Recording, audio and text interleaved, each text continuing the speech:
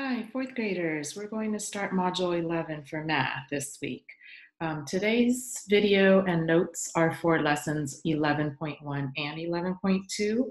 So most of Module 11 is multiplication, and towards the end we will work with angles and transformations. So let's go ahead and get started here. For lessons 11.1 and 11.2, it says, I will use the standard algorithm for multiplication to multiply a two-digit number by a one-digit number with regrouping as necessary. So as we know, when we add, subtract, multiply, sometimes we need to regroup and sometimes we don't. So as a quick review here, let's take a look at some basic math facts. So again, it's really important that you are fluent in your multiplication facts. It will help you a lot when you are multiplying larger numbers. 9 times 5, we know, is 45. So then 9 times 50 is the same as 9 times 5 tens. So that would be 450. 9 times 500 is the same as 9 times 5 hundreds if you're thinking about base 10 blocks. So you would have 4,500 or 4,500. Over here, 4 times 6, 24. 40 times 6. Notice how they are putting the 40 first and the 6 as the second factor. It doesn't matter the order when we're multiplying, just like with addition, right? 40 times 6 is the same as 6 times 40. So that would be 6 times 4 tens, or 4 tens times 6, which is 240. 40 times 60, now they both have tens, so it's 4 tens times 6 tens, right? So we know that's 24 is 4 times 6, and then there are 2 tens, or 10 times 10, which is 100. So that would be 2,400 or 2,400. Okay, now let's take a look here. So remember when we multiplied and we learned perimeter and area, solving for area required multiplying. And we had also used partial products as a strategy for multiplying larger numbers. So if we look at this orange rectangle here, we have one side that is 3 and the other side is 23. So we can write it as 23 times 3 or 3 times 23. Now, if we were to divide this into partial products, remember what we did in a previous module was we would draw a line there and we would take 23 and use expanded form, and I'm writing it on top there, and we would say it's 20 and 3. Right? And then I would do my partial products. So in the first partial product, 3 times 20 or 20 times 3 is 60. And then 3 times 3 is 9. And then I would add 60 plus 9 and get 69. So let's write that out here. So I solved 3 times 20 equals 60. And then I solved 3 times 3 equals 9. And if I add those and if I line them up, right, it's easier to add. That would be my answer. Now off to the side here, we're going to solve it the same way, but using the standard or traditional algorithm. So then I would look at the ones place. So I can even cover up the 2 if I wanted to, the 2 tens, and do 3 times 3 is 9 and write it right down there. And then I'm going to do 2 times 3, but it's really 2 tens, right? 20 times 3 or 2 tens times 3, and that would give me 60, and the 6 is in the tens place. So as we can see, solving using partial products and the traditional algorithm, the answers match. Let's take a look at another problem over here. So if I want to take a look at partial products, what I normally would do is draw a line there, and I would write expanded form for 34, 30 plus 4, and then do my partial products, 6 times 30, 180, 6 times 4, 24. So let's write that out here. I did 6 times 30, which is 180. And then I did 6 times 4, which is 24. Lining up the numbers so it's easy to add. 0 plus 4 is 4. 8 plus 2 is 10. I do have to regroup there. And then I have 200. So let's check here. 4 times 6, 24. That is how I regroup with multiplication. 3 tens times 6, right? So if I think 3 times 6 is 18, plus 2 is 20. This is actually 20 tens. Okay. And my answers match. Okay. We have a second half of our notes. So continuing our strategy here. Let's take a look. 54 times 7. We are going to do the standard multiplication algorithm and then also partial products. So standard algorithm, I would write 54 times 7. And again, it's very important to line up the place values. 4 times 7, 28. You do have to regroup. 5 times 7 or 5 tens times 7, right? 35. Add the 2 at the top, 37. Okay. Let's try with partial products. If we were to draw this diagram, this is how we usually draw it. 7 like that, and then 54, I would do 50 and 4. Okay. 7 times 50, 350, 7 times 4, 28. And then off to the side, I'm going to write my partial products and add them up. 350 plus 28. Okay. And once again, you can see that either using the algorithm or partial products, that my answers match. Okay.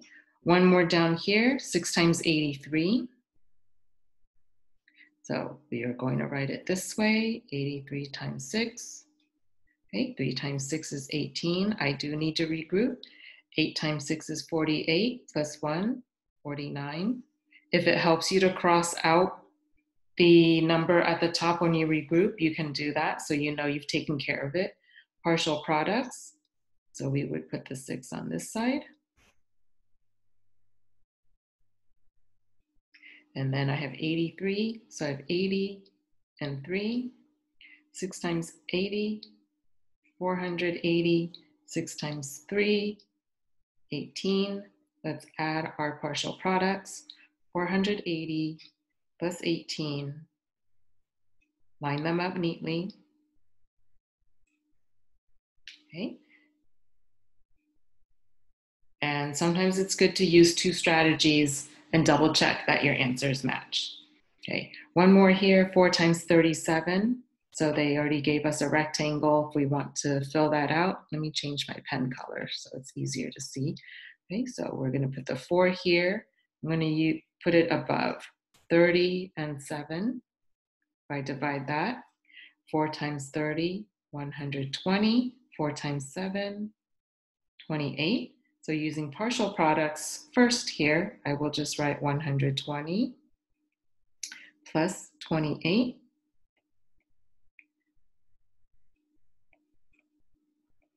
Okay, so I have 148. Let's check it with the standard algorithm. 37 times 4, that's the same as 4 times 37. 7 times 4, 28. 3 times 4, 12. 13, 14, 148. Right? I'm going to skip the last one down there for the notes because I think we've done enough problems. Now, I'm going to, give me a minute here, I'm going to actually have us take a look at stepping stones. Okay, so let's take a look at 11.1. Very similar to our notes. You can fill this in. They're giving you a word problem. The dimensions for a courtyard are 32 feet times 3 feet. How could you calculate the area? They've already drawn a diagram here for partial products, right? 3, and then they have already expanded 32 into 30 plus 2. So 3 times 30 is 90. 3 times 2 is 6. Okay. Now, if we were going to add that, the partial products off to the side, we can say 90 plus 6, 96. Okay. And then they're showing you step 1 and step 2 of the traditional algorithm. So their final answer right here Okay, matches our partial product. Okay. Moving down, they have another word problem. Another courtyard measures 7 feet times 21 feet. So using partial products, again, 7 times 20, 140, because I know 7 times 2 is 14. 7 times 1 is just 7. Okay. And if we were going to add that, 140 plus 7, I know you can do it in your head, but if we were going to prove it with the addition algorithm, we'd have 147. And then here they're showing you again step 1 and step 2 using traditional algorithm. So they did 1 times 7, right, is 7. Here's their first step. Okay, I'm going to use a different pen color to show you. Then their second step is like what we did in our notes, is going that way. Okay, and I'll show you over here too. That was their second step. Now, there's nothing in the hundreds place, right? So that's why we can come down here and the 2 tens times 7 is 14 tens or 140.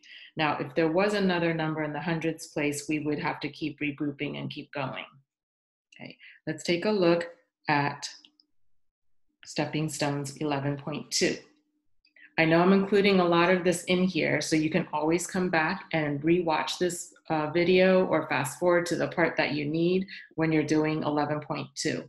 So very similar to 11.1, we have a word problem. Robert visits the penguin enclosure at the zoo. The enclosure is rectangular in shape. The short side is 4 yards long, right there. The long side is 23 yards, and they've used expanded form.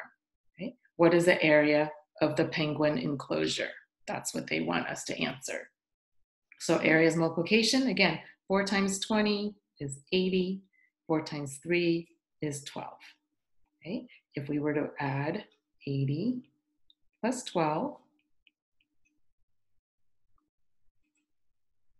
whoops, there we go, we would get 92. Okay? Let's come down here. Again, they're showing you step 1 and step 2 of the standard algorithm. They're just splitting up the steps. Normally, we would just show all of our work, right, once, like that. So they do 3 times 4 is 12, and you do have to regroup right up here. And then 2 times 4 is 8. Add the 1, and you get the 9. And again, you can tell 92 there, and we also had gotten 92 using partial products. Okay. Write the partial products in the diagram, then complete the standard algorithm. 6 times 10, 60. 6 times 4, 24. We can do that in our head. 60 plus 24 is 84. Let's keep that in mind. Over here, let's do the traditional algorithm. 4 times 6 is 24. I do have to regroup. 1 times 6, 110 times 6, right, is 6 tens plus 2 is 8. And we get 84 there too.